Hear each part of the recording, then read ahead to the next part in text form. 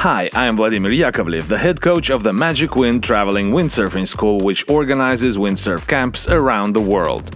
Today we talk about planing, how to quickly and easily pick up the speed on your board. Once you have learned how to use the harness, you can try to accelerate faster. In order to get planing, you need enough wind power in your sail.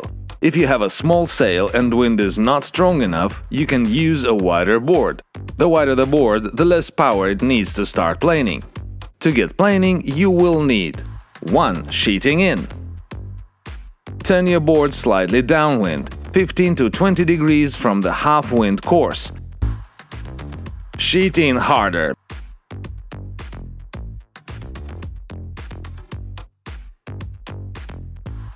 Before adding power to the sail, you should get lower. Just open the sail slightly and you can easily lower the body without much effort. Then immediately sheet in harder.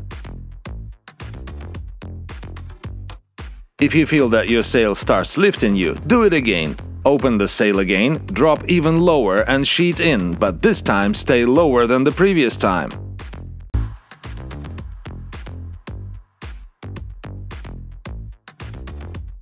If it's hard for you to get low enough and you try pulling the sail with your butt, you're doing it wrong.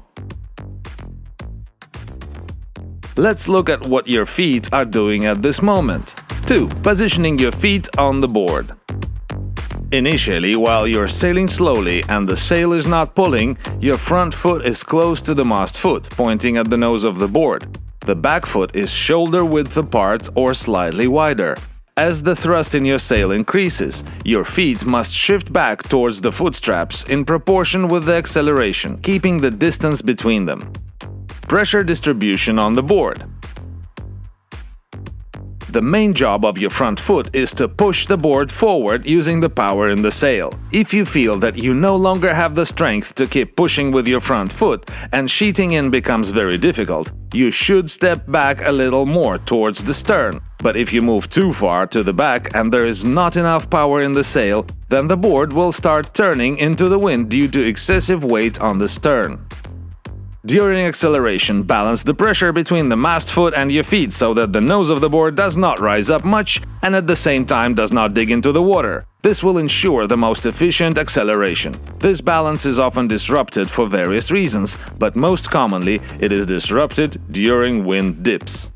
4. Working with wind dips. Feeling the lack of wind, we immediately pull the sail towards us with our back hand while pushing the mast away with our front hand, trying to sheet in more. If you still don't get enough power, move the body forward by bending the front knee and lean with your hands and harness on the boom to load the mast foot more. Keep in mind that you should not remain in this position for a long time. When the gust comes after a couple of seconds, you should take the usual stance again, straightening your front leg and hanging on the sail. Even if the gust does not come, you still need to take the proper riding stance, but position your body more vertically above the board. This principle works on all stages of acceleration, when your feet are in foot straps, planing or not. Steering your board. While planing, the board is controlled by pressing on the left or right rail of the board with your feet. If during planing you try to steer the board by tilting the sail, this will disrupt the balance and control of the board, which may cause you to fall or be catapulted. Therefore, when accelerating, try not to tilt the sail too much towards the bow or the stern. Do you want to learn proper windsurfing? Going fast, turning and jumping? Watch our tutorial videos, like and subscribe to our channel and come to the professional windsurfing school Magic Wind. Enjoy your ride. Bye!